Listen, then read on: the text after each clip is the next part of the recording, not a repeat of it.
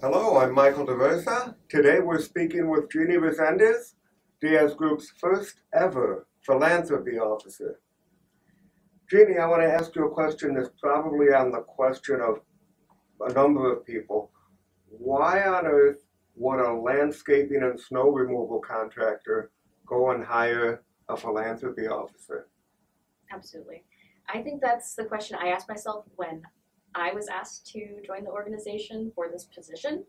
When Raphael had my initial meeting with me, he let me know that it's part of the company's core values to give back to the community, to take care of its employees like family.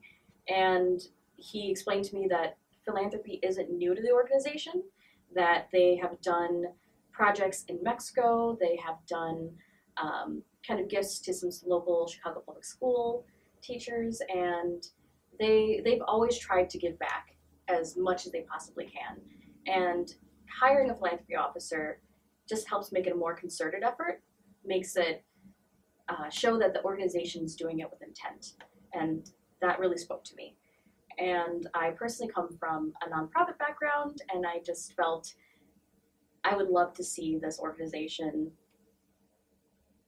do more, flourish with the resources as we're growing, and share that with our community at large. It sounds like a fit.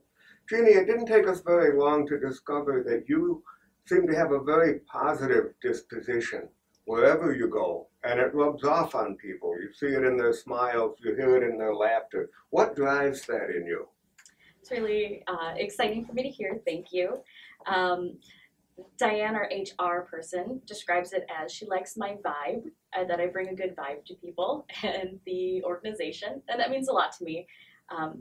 I learned from a young age that my dad has always been a really fun, positive guy. He always loves to joke and laugh with people, and I think that rubbed off on me, and I love to just see other people smile and laugh, and it's very reciprocal. So when people kind of feed off of your energy and positivity, they give it back to you. And honestly, as much as I'm giving that positivity to other people, they're really giving it back to me as well. Very cool. On a more personal note, I believe you have a significant life event coming up. Can you tell us a little bit about that? Yes.